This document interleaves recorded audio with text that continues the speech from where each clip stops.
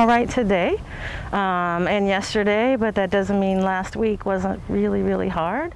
It's been like a roller coaster for me. Dr. Christy Hagans is a Sacramento psychologist who specializes in racial trauma. She's well-versed, helping and healing communities of color.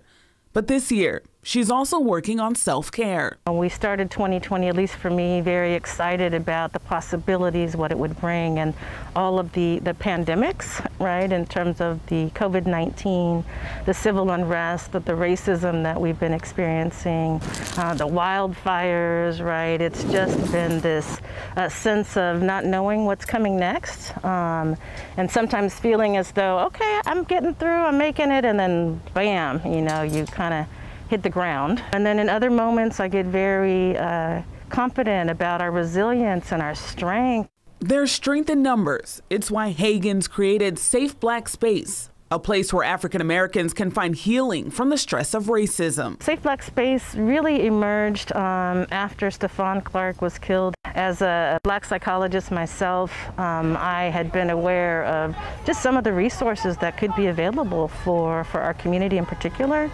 and really heard a call from our community about how we were responding and reacting and feeling to the killing of this brother in his grandmother's backyard, unarmed, shot 8 times. Today is a special day. For the first time since COVID-19 separated them in March, Hagans is meeting with 2 other members, Dr. Tia Hairston and Dr. Jacqueline Olison, in person. I didn't really think that I really needed a space to be able to just talk about things that, you know, you can't talk about in mixed company, but I did. And so by being able to express how hurt I might be by some of the microaggressions I might have been experiencing, or how much it would break my heart to see someone being murdered senselessly by someone who's supposed to protect us. I don't know, I always get emotional thinking about it, but it made me feel lighter somehow. Better, stronger, safer. I was someone who protested a lot. And I was just tired of that energy, just the anger and the rage that I felt when I was protesting and demonstrating.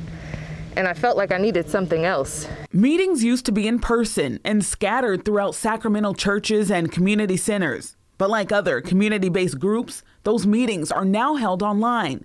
And there's a silver lining in that. So we use many of the same components, which is, again, culturally relevant, African-based strategies for healing and valuing who we are and other things, but we do it online. And what we found is we've actually had almost more participation because we can reach so many different places. So it's been exciting to kind of take a look at who our attendees have been. I mean, we've had people from the UK, from Nigeria, from all across the states.